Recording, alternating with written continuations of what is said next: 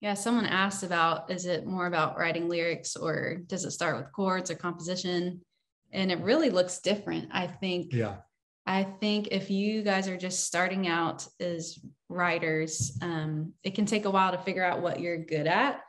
But that's, I would say, an important part as a songwriter, because I think for a long time, I didn't realize that we are good at melody. And I remember Brian one day being like, you're like melody driven. That's what you're good at. And I'm like, oh, cool. Like, I didn't know that.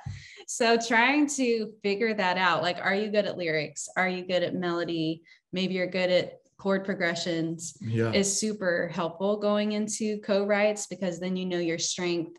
And if you're like us, we just work better with people who are good at lyrics because we have a ton of melodies. So I think it really looks different depending on your strengths and depending on who you're paired with. It can start, just playing chords. It can start with lyrics. It's all of the above.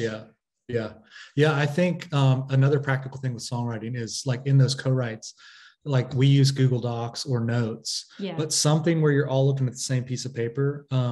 Because I remember I used to feel so stuck with lyrics because I would literally write it by hand and it would only be the word that I thought would make it in the final song. And so I'd just be staring at a blank sheet of paper. And then we started using Google Docs, where it's almost like just stream of thought, like every idea I have, I'm writing down. And then it becomes, for me at least, it becomes more of a puzzle that you're putting together instead of like, all right, what's the next word? I only have 3 words. I need 5 words for this verse. And it has to be perfect. So I think that helps. And it's also, like we say all the time, like, dare to be dumb. Like, when you're writing down some lyrics on a Google Doc and everyone could see it, you're thinking like, this is the dumbest idea ever.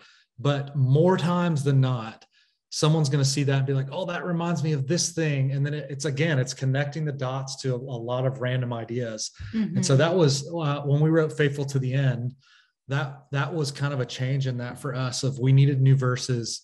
And I hated writing verses then.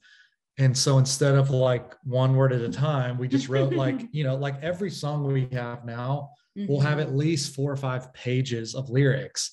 And it's not all, it's not all good ideas, but it's just content. It's like getting out what's inside and kind of priming the pump to get you going.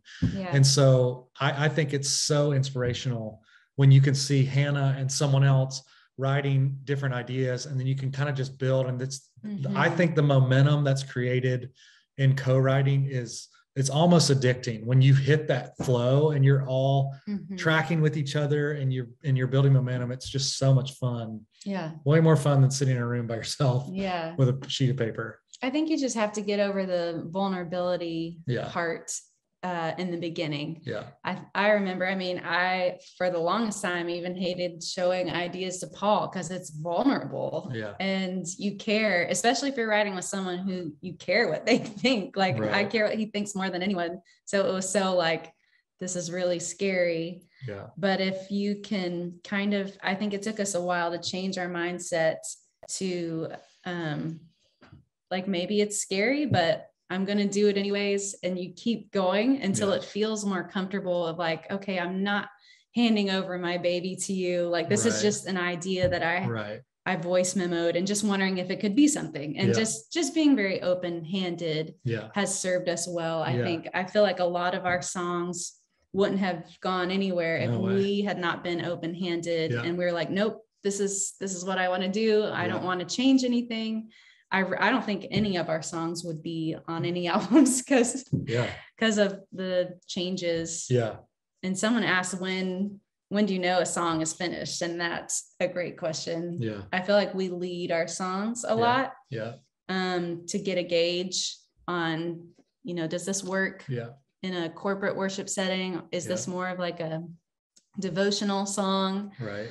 So if you can, leading songs in church, which is also encouragement for you guys, like to have a pulse on what God is doing in your own church. And like the songs that move me are the ones that have come out of people's experience and that they have a pulse on like, God, this is what God is doing in their church, not necessarily, Bethel or whatever movements are going on. You can always tell like the purity of a song. And yeah, so I would encourage just that purity of like being honest as well, of not just trying, like we want to work hard, but also pair that with the honesty too, of like, this is what we're going through. This is what we feel like God is doing. Yeah. So it's a balance of like working, digging, right, but also like keeping that purity intact as well.